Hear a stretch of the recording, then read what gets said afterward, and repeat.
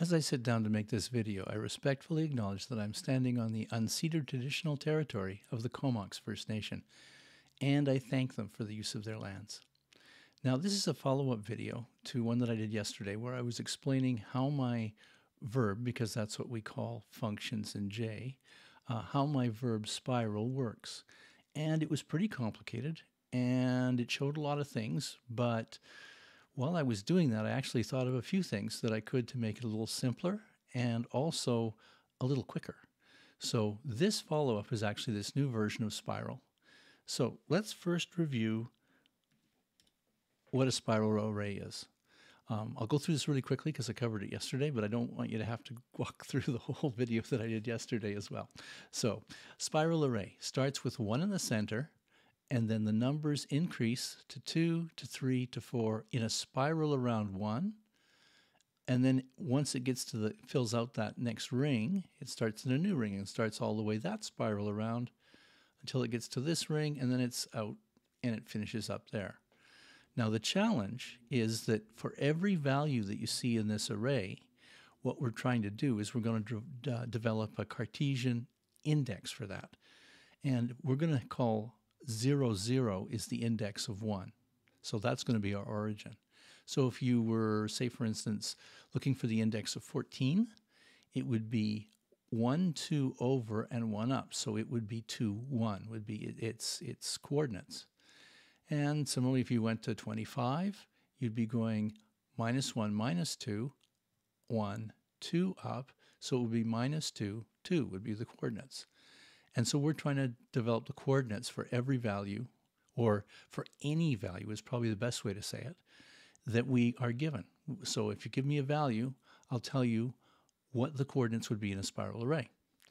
So I developed a verb called spiral. And spiral is a verb, so of course it would work on a noun. So what do we give it? 29? Let's do 29.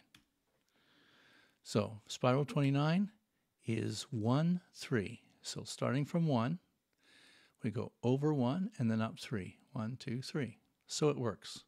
Oh, I'm so glad it works, because when it doesn't work, it makes for a much more confusing video. Okay, so spiral is written in what's called an explicit format, which is a little easier to understand for people who aren't as familiar with point-free and especially array languages. So this might be a little bit easier to follow. And this is what spiral looks like. This is the verb that actually will create those coordinates. So going down line by line, and in the case of an explicit verb, it's line after line is how you read it. They just run down the lines until you get to this little parentheses, and that says that's the end of the verb. So 3:0, all that does is it says this is a verb, and the 0 actually says everything, every line after this is part of this verb until I have this final parentheses. So that's all that 0 means. So 3 tells me it's a verb, and the colon, which is a conjunction. As we're talking verbs, conjunctions are between nouns or verbs. In this case, it's between two nouns. Well, colon is a conjunction, and when it's used with two nouns, the 0 means all these lines are what become the verb. That's a definition. The NB dot is just comments. So let's go through the comments because it sort of sets up how the verb works. So Y, which in this case is 29, is the value I'm given of the verb spiral as an argument. That's fairly straightforward. S is the number of the ring that contains Y. So in the case of Y being 29, the ring we get is, the first ring is here, the second ring is here, and the third ring is the one that contains 29. Okay, so we've got S is the number of the ring that contains Y. T is the length of each side of the ring that contains Y. And so T, so when we're out in this third ring, T is going to be 1, 2, 3, 4, 5, 6. That's going to be the length of a side of the spiral array. So we're going to have 6 as T in this case. And D is the value distance from Y to the upper left corner of that ring. So if it's 29, the distance I want to go to is all the way up to 49. So the difference between 49 and 29, which is 20, of course, is going to be my value for D. And then this select block calculates the index according to the side selected. So now we actually get into the part of the verb that's going to be doing things. And in the case of select, it's going to, this whole line here is going to evaluate to either 0, 1, 2, or 3. And depending on what it evaluates to will be what it actually does. So let's see how it calculates the 0, 1, 2, and 3. And on the way to calculating the 0, 1, 2, and 3, it also creates the values for these variables. So starting with y, which we know is 29, this verb here is the square root. So I'm taking the square root of 29, which I know is going to be a little bit above 5. Not sure how much above 5, but until I got to 36, it wasn't going to get to 6. So say it's a little bit above 5.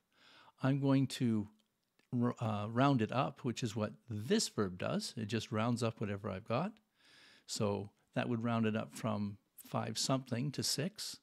I'm going to take half of that, and so that gives me 3, and I'm going to round down. And that round down is just in case my half ended up with a half thing. I'm going to round down, and in this case, rounding 3 down gives me 3. It's an integer, so it just rounds down to itself. So let's take a look at, and that is assigned.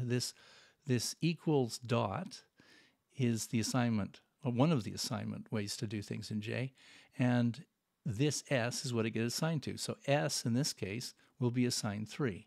So what that's telling us is 3 is the ring number that the number 29 is on. Is it? Well, 1, 2, 3, and 29 is right there. So it's on the third ring, and so S is calculated as we'd expect. So now we have a value for S, which is a number of the ring that contains Y. Okay, now the next step is I'm going to double S this verb here. I keep working from my right to my left as I go through J. This verb here doubles whatever the value is to its right, and then I do an assignment to T. Well, S was 3, and if I double 3, I get 6, which is the length of a side.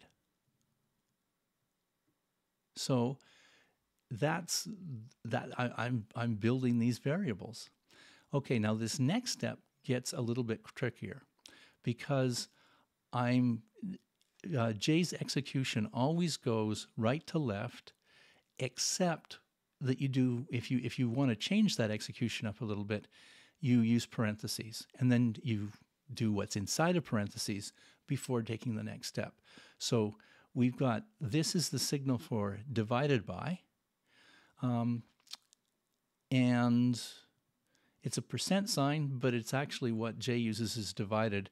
And the easy way to think of it is you've got one dot above a slash and then a dot below a slash, and so J says that's divided. The slash itself is used for something else. It's actually an adverb. Of course, we were talking about verbs, nouns, and conjunctions. Well, there are adverbs too. They modify verbs.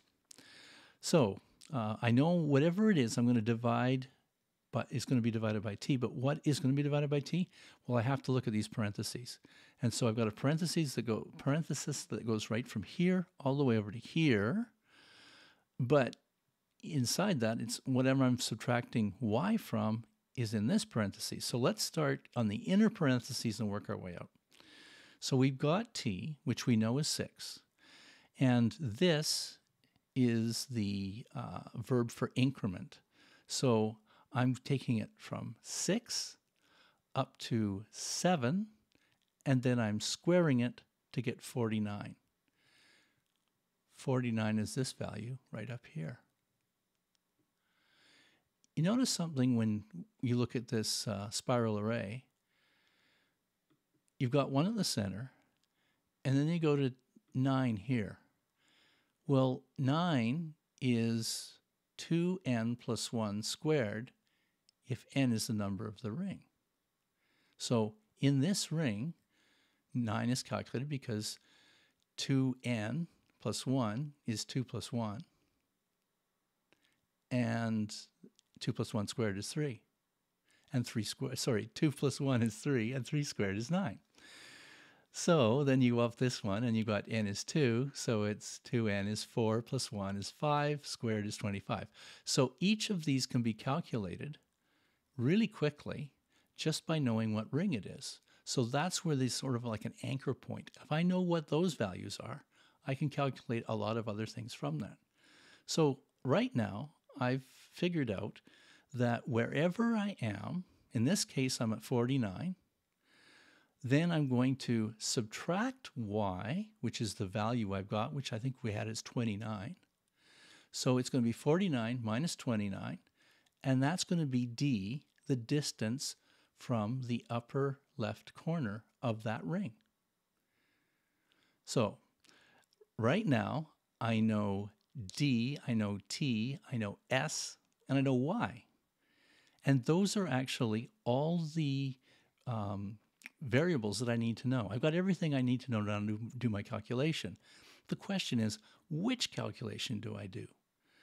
So this brings us back. We're not finished yet because, of course, we got to the point here where we've got d, which is 49 minus y, which is 29, which gives us 20. Now we're dividing it by t, which is 6. So we end up with 3 something, and we round down. So rounding down on this means that our answer, it will become not 3 point something, it's going to be 3 on its own. So what we've decided now is we're doing case 3, which when you look at my comments over here, I've just done this so I can keep track of what's going on. It says this is what I do when I'm on the top side. And that actually makes perfect sense, and I'm going to show you why. If I was case 0, that means that this value, this distance divided by t, will be less than 1. Well, if you think about it, any of these numbers, the distance here is less than the distance of this side. So if you divide by the length of the side, and you're in any of these numbers, you're going to get 0 point something, and you round down, and you're going to be case 0. So NB is the left side. Until you get to 21, or sorry, we're on 49, until you get to 43, and then when you get to 43, what's going to happen is now that distance is going to be 6, it's going to be divided by 6, which is the length, you're going to be at 1. And you will be at 1 all the way until you get to 37. And then the distance will be 12, and it'll be divided by the length, which is 6, and you'll be at 2's. And you'll be at 2's all the way to here until you go to 3's, and then you'll be 3's all the way to here. So that's where this select comes from. It's actually choosing which side you're on. And the reason it does that is depending on which side you're on, depends what you're going to do with the coordinates relative to the nearest corner. And something about the corners is really interesting when you think about it. Each one of these corners on this way is of the form -1, 1. So it'll be a multiple of -1, 1. So in the case of 9, it'll be -1, 1. In 25, it'll be -2, 2. 49 will be -3, 3, and so on. Now, that's on this diagonal going up. Going down, all of these positions are going to be 1, -1, and then 2, -2, and 3, -3, so on. Going this way, this 7 is always going to be -1, -1 format. The 3 is always going to be +1, +1. And 13 would be +2, +2. That'll be the coordinates. So you can know right away on each of these corners exactly what the form of the coordinates are. All you need to know to get the actual coordinates is to know what ring you're in. And we already know that. That's what S is. So now we're going to do our calculations. So in case 3, we've got T is 6, and we're going to multiply by that by 3, and we're going to subtract that from D, which is the distance. Now you think, where did that come from? Well, think about it for a second. If I want to go relative to the nearest corner, and my distance is actually the distance all the way back to 49, I don't want to be adjusting my index based on where 49 is. I want to do it based on where 31 is. And in order to get to 31 and not 49, I'm going to get rid of these and these and these. So that's 3 times t that I'm just going to get rid of. And then I'm going to multiply that by 1, 0. And why? Why 1, 0? Because when I'm on the top, the only movement I want is along the x-axis. So I'm going to do it relative to 31. I had 29, and d was 20. I'm subtracting 3 times t, which is 18, gives me 2. So I'm subtracting 2, 0. What am I subtracting it from? I'm subtracting it from S, which tells me what ring I'm on, times 1, 1, which is this corner. And so S is 3, so I've got 3, 3 minus 2, 0, and I end up with 1, 3. And that's how I get that answer. So instead of having to calculate all these coordinates in a spiral matrix, I can actually, and I've actually sort of put off doing all my calculations right up to the point where I need them. I haven't even calculated these positions, like the corner positions, until I'm actually in here. All I've done is I know how far I am away from the top corner here, but then based on what's selected, I can choose how many of these sides I ignore before I make my move. And then, of course, these different numbers here correspond to, if I'm on the bottom side, I'm moving along the x-axis. If I'm on the top side, I'm moving along the x-axis. That's why those are 1, 0s.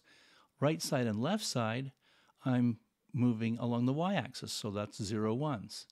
And whether or not it's a minus or a plus depends on whether I'm having to move up to get to my number or down to get to my number if I'm on the right axis, or right to left if I'm moving on the x-axis.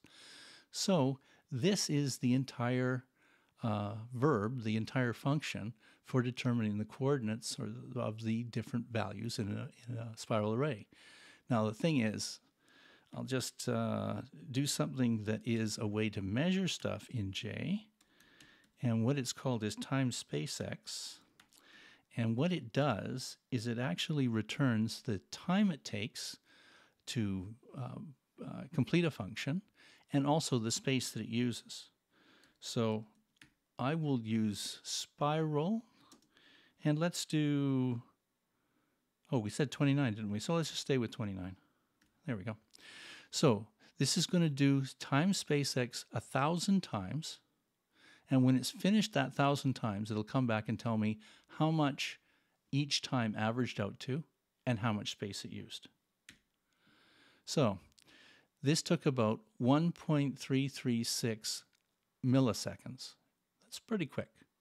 It only used 2.5K. These are bytes, so 2,400, almost 2,500 bytes. And that's the amount of space it used. Now, in my older version, because I've kept that around, I called it Spiral 1. Isn't that clever? Now look what happens when I go Spiral 1. My old version was roughly 4 times more. So it's 4.8 milliseconds, microseconds, 4.8 millionths of a second. That's 10 to the minus 6. But look how much space it used to do it. And the reason is because I was calculating all of the diagonal values in that case. I wasn't even calculating all of the values. I was only calculating diagonal values and working from there. But then I realized I didn't have to do that. I just have to find out what ring I was on, and then once I'm on the ring, I can go relative to the corners, and it saves up a lot of time. Where you really see it, if I use a really big number, let's do 40400. So what that's telling me is I'm using, and this is, even though I'm doing this 1,000 times and averaging it, there is a little bit of play in this. So it's actually telling me that was faster than the first time where I was doing spiral 29, even though I'm using a much bigger number. And it did take a bit more space. Well, it would take a bit more space because the calculations are with slightly bigger numbers. But now is where the real eye-opener comes. And with J, often all these are really quick. But this is 1.96 times 10 to the minus 5. So this is actually like 19 times slower than this one. And look how much space it used. It used almost 22K, whereas this one is just under 3K. So you can see that there's a lot of efficiency built into J. And depending on how you, as I said, my older version it's still J, and it's still fairly quick, but I wasn't making full use of the problem space as it were. I had an old math professor who used to say the best way to come up with a good solution to something is get rid of everything that's not the solution, and what you're left with is a solution. Well, when I was thinking about this, I figured out all the things that I really needed to know, and that's all I worked with. So thanks for spending the time listening to this, and I hope this was useful. And I think it was even seeing this more explicit version of J, it becomes a little easier for traditional programmers to understand compared to some of the tacit stuff, which I find fascinating and I really enjoy because it's so functional and it's so you're just manipulating, and it's almost like writing poetry. I really enjoy it. But certainly there's nothing wrong with this format, and it's very quick. And for people who are used to reading programs this way, it's a little easier. So I hope that helps as well. J isn't anything to be scared of. It's kind of new. It's kind of exciting, and if you get a chance to play with it, I would advise it. I think it's a good idea to widen your scope of programming languages by playing with this one. Thanks for listening.